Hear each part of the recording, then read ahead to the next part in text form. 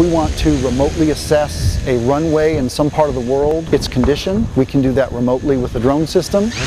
Some of the best and brightest small unmanned aerial system engineers from within the Department of Defense work together as an integrated project team to take RADAS to a whole new level. What we're developing here transitions to so many other areas within the Army and the Air Force, even the Navy. RADAS is Rapid Airfield Damage Assessment System. It involves the use of small aerial drones serving as eyes in the sky to assess and provide crucial life-saving information on the status of an airfield after an enemy attack.